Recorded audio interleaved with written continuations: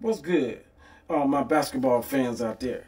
I'm your boy NJW, and I'm with StutterPot TV. Today we're going to end the discussion about who's the greatest of them all on that basketball court. Let's check out every NBA legend that calls my man Black Jesus.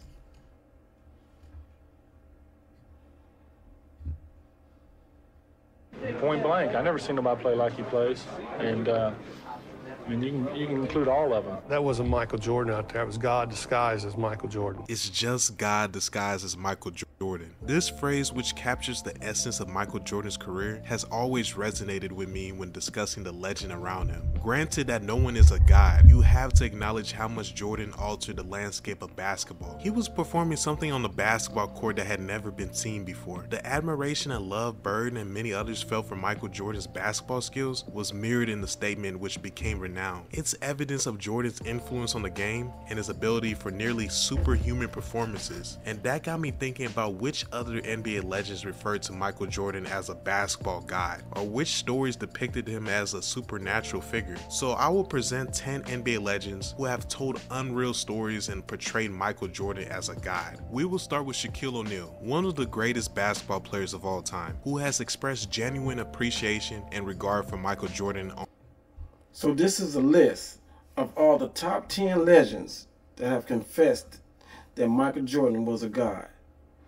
Now this is a top 10, let's say that again, list of NBA legends, not just people, normal people. These are legends that's saying this about Michael Jordan. On numerous occasions, Shaq acknowledges Jordan's impact on the game and recognizes him as a basketball icon. He often highlights Jordan's influence on his own career and the league as a whole. His respect for Jordan goes beyond their on-court rivalry, and when he was in an interview with Patrick Bet-David, he showed his ultimate appreciation by saying this about Michael Jordan. Was there anybody that you kind of avoided talking smack to because if you did, your spirit got bigger and they wanted to beat you, or? Michael Jordan. You don't want to mess with God. You gotta stay away from Mike. Leave that man alone. LeBron James holds Michael Jordan in high regard as a basketball idol, and he has often stated that he grew up watching Jordan. Okay, so now we're on number 9. And the debate is LeBron is better than Jordan. Now, if this man's finna say that Jordan is a god, there's no higher praise. So the comparison shouldn't be compared. And imitating his play style. He respects Jordan's contribution to the game as both a player and a cultural figure. Despite the inevitable comparisons, LeBron has never stopped expressing his respect for Jordan and the lasting impact he left on the game. You will see how he maintains the same love from 24 years old to 33. Michael Jordan was kind of like that God. He was that angel sent from heaven that I kind of used him to help me get through some of the darkest days that I had. Even at, people say, well, you're only 9 years old, but you know, there's a lot of dark days, you know, when you grow up the way I grew up and you're part of a single parent household. So, you know, every other day, if I got an opportunity on WGN to watch Mike, it gave me another boost of life. You know, it made me feel that I can make it out of this situation. But ooh, look at the hairdo on that character. When I met Michael Jordan for the first time, I literally couldn't believe it was him. I couldn't believe it. Like, people, you know, I felt the dude looked like Jesus Christ to me. He looked like he looked, you know, he was Black Jesus to me. Nobody could tell me anything different. I think it was my junior year in high school. I go up to Chicago and I go to a gym called Hoops where he plays basketball in the summertime. And before they play, they say Mike always, you know, used to lift before they played. And I didn't know he was going to be there. We walk up there, the first person I see is Charles Oakley. You know, Oak being from Cleveland, dapped him up. I had seen Oak around the city a few times, you know. And Oak moved, and when he moves, Mike is sitting on the bench press. But I seen him walking towards me, and it was kind of like he was walking on air. I had to pinch myself. Is that Michael? I didn't think he was real, man. You don't understand. I didn't think Michael Jordan was real. I only thought he lived in the TV, either in games or commercials or Come Fly With Me on cassette tapes. Wow, yeah. I didn't think he was real. And when I saw it. Okay, so now he could have been number one on this list of people that think Michael Jordan was a god. Then he'd have been high ranking up there. But so that discussion is over. From this day on, can't nobody have that discussion with me. Is it Michael or is it LeBron? I'll put Kobe before I put LeBron. I'm just saying, that's just my opinion. Don't hate me for my opinion. So let's continue with the list. For him, I was like, if the man above would have took me that day, I would have lived a hell of a life, I swear to God. After seeing Mike. Next, we got Tracy McGrady, a basketball legend in his own right, holds a deep respect for Michael Jordan. McGrady has spoken highly of Jordan's influence on his career and the game of basketball as a whole. Here's this interesting clip of McGrady talking about how meeting Michael Jordan when he was only 17 years old had a huge effect on him. The story goes on to show the lasting mark Jordan made, making it a memorable moment in McGrady's basketball career. How was it like playing against MJ your rookie year? Shaking in my boots. First time.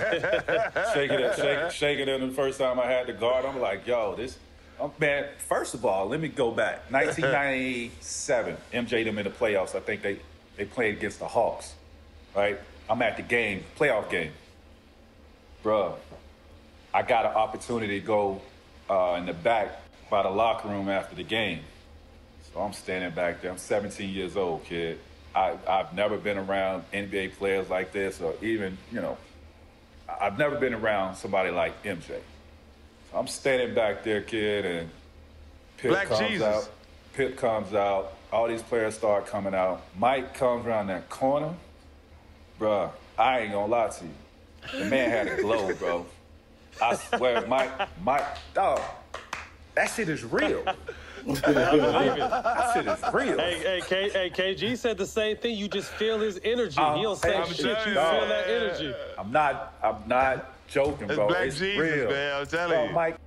Now, and that's Tracy McGrady, who was a Hall of Famer to me, that really played real good. So he's giving Jordan God praises. These are legends, man. These are legends saying this about one man, that he's a god on the basketball court.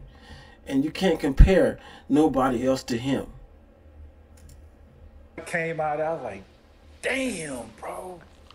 I ain't know what to say, man. I was like, that's MJ, dog. That's MJ. In an interesting conversation, basketball legends Gary Payton and Kevin Garnett were in the same room and talked about what makes Michael Jordan different from Kobe Bryant and LeBron James. As they talked about Jordan, both Payton and Garnett, who are regarded as legends,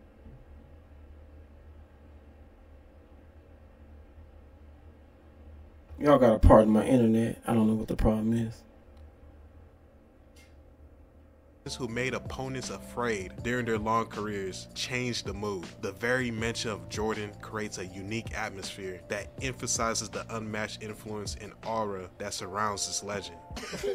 I took Jordan. You took Jordan? I'm never going against Jordan, dog. I've never seen, I thought Michael Jordan was Jesus Christ, like playing to be Michael Jordan. I swear to God, dog. We called him Black Jesus for a reason. I played against him a long time, and he just did it. You know, he had all that. He just had the mentality to win. And if it gets close, he gonna take the shot. The basketball world is well aware of Allen Iverson's. That was number 6. Number 6 had 2 players calling this man a God, a Jesus on the basketball court. So the discussion, I don't want to hear it anymore. These young fellas, listen to the players that played.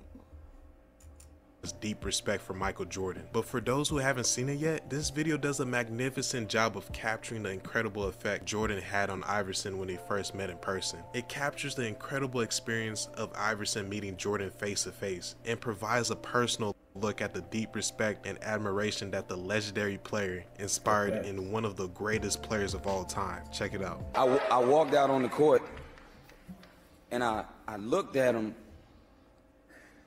and for the first time in my life, a human being didn't look real to me. You know what I mean? Like, I don't know if y'all watch the Chappelle show, but he talked about a certain incident where he seen somebody sing Rick James. And Like I literally seen his aura. Like it looked like he was glowing. And I'm sitting there and I'm saying to myself, like, man, that's Mike. Reggie Miller, who's a known trash talker in the NBA, had a welcome to. That was Allen Iverson. One of the only people that ever crossed my boy over. And he's giving such a high praise that the man had an aura about him. It's Michael Jordan, bitch. To the league moment with Michael Jordan in his rookie year. This was a humbling experience with Reggie Miller, and it made sure that he will never talk trash to Michael Jordan. Rookie year, we were playing the Chicago Bulls, and this is Michael Jordan's 3rd or 4th year in. Okay. And we were playing the next exhibition game in some obscure place. And most veterans do not like to play in exhibition games. They want to get to the real thing. I'm a wide-eyed, energetic rookie, and we're playing this exhibition game, and Michael's going through the motion. And Chuck Person, who's on my team, who's a trash talker as well, is like, can you believe Michael Jordan, the guy everyone's talking about, who's supposed to be able to walk on water, you're out here killing him, Reg. This is in the first half. He's like, you should be talking to him. He's like, you know, you're right, Michael. Who do you think you are? The great Michael Jordan? That's right. There's a new kid on town, right? Kind of looks at me and starts shaking his head. So at half, I have 10, and he has 4 points, right? I'm doing all this talking. He's like, okay. Into the game in the second half, he ended up with 44. And I ended up with 12. So he outscored me 40-2. And as he's walking off, he's like, be sure and be careful, you never talk to Black Jesus like that. Okay, I'm so sorry. I'm so sorry, Black Jesus. I'm so sorry. This man is so confident in his ability. Now, they're not the only ones calling him Black Jesus. This man is calling himself Black Jesus. That's confident. One thing we do know, he walked this earth. Did you ever do it again? Never to Michael Jordan. Never to Michael. Okay, there is one legend who refused to call him Black Jesus and wanted all the smoke no matter what, and that was Kobe Bryant. Kobe had super high respect for Michael Jordan and knew that Jordan had the blueprint for the game he might not have called him Black Jesus, but he played like Black Jesus. Just say that. He might not have called him that. He took every his move. Michael said all the time, Kobe took all my moves. wanted to emulate. They had a mentor and mentee relationship that was my favorite in all of sports. In these clips, you will see the amount of inspiration Jordan brought to Kobe. You know, so like I tell you, like when I was in high school, and I used to work out with the 76ers. I used to ask him, you know, what's it like to guard Mike? You go, Mike? You mean Black Jesus? I'm like, what the fuck? Black who? Oh, we call him Black Jesus. Or you can call him Black Cat. I'm like, I'm gonna call him fucking Mike. That's his fucking name. So the level of fear that he inspired in others was insane. Wow. And I would tell him, I said, when I face him, we're gonna go at it. He says, oh, you don't wanna do that. I'm like, what? Man, you don't know me, man. And so when we matched up, I think he understood that. And you know, when I was 18, my first year, he got the best of me a bunch of times. I was right there the next play. You're not intimidating me, yeah. I'm not going anywhere. And I think he saw that level of respect, because I think he was the same way at 18 years old. And that common bond is what I think, you know, where our connection was built. Step out there. That's right. That's right, Kobe Bryant. You know, you might not have called him that, but you showed by imitating him, you let him know that you had the highest respect for him. R.I.P. to Black Mama. We miss you, boy. They're on the court, we're taking heads off. It's not, there's no, I don't want to hear it. Like, I don't want to hear Michael's the best player in the world. I want to hear they call him Black Jesus. I don't want to hear that. You don't have to show me, right? Yeah. So that's that. All right. Now let's go back to what Larry Bird meant by his famous quote. In 1986, Michael Jordan scored an amazing... Now, this is one of the greatest white players to ever grace the basketball court. He's saying that wasn't Michael Jordan playing that day. That was Jesus. He's saying this. The highest regarded white man ever played basketball, Larry Bird.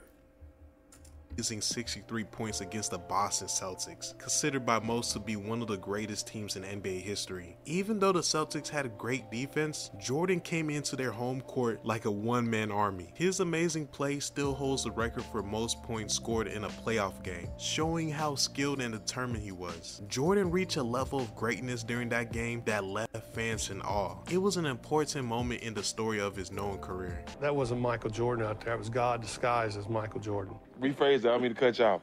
God in the basketball uniform. After the game, Larry Bird would say, "I didn't think anyone was capable of doing what Michael has done to us." Nobody like him. Point blank. I never seen nobody play like he plays.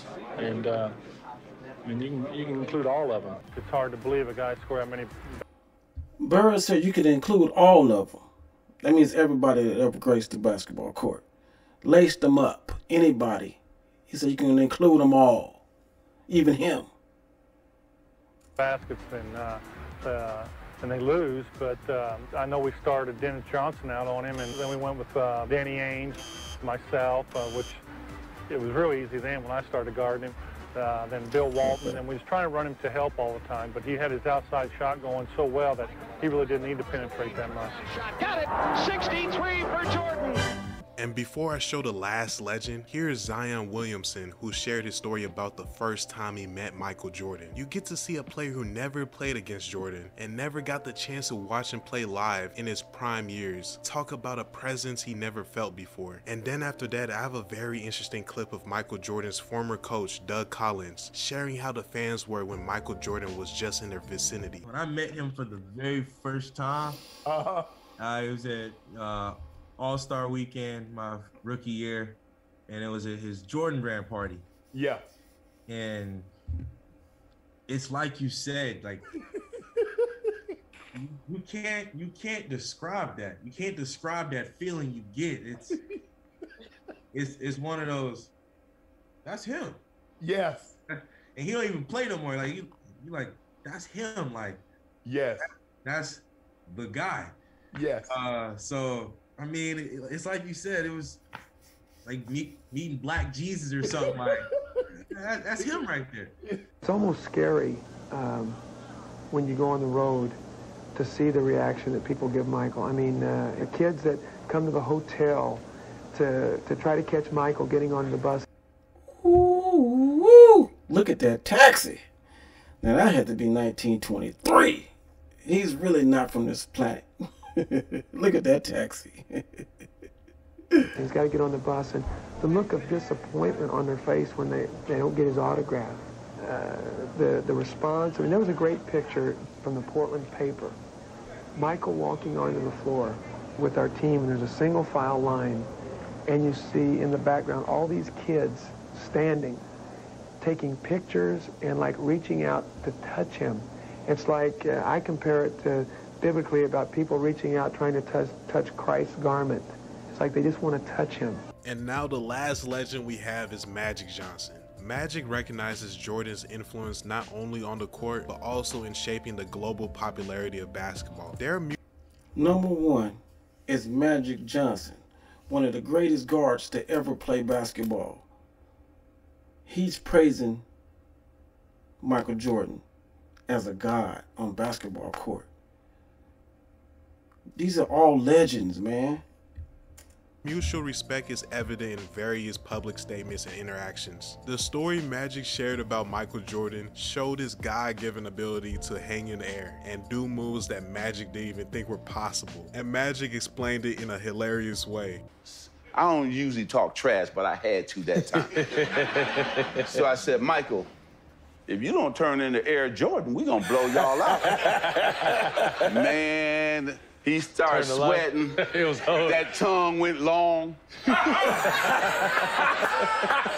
know when that tongue come out. It's over. It's a problem. He about to do something. Boy, that dude came out that timeout. He scored about 4 straight threes. Ooh. And I went, oh, man. Then he came down. I got to show you this one. Don't hurt yourself. I won't hurt myself. Okay. So he stole the basketball. He coming down the right side. He takes off. David Robinson coming this way. So Mike just cuffed him. And he just looked at it. In the air. And he kept looking.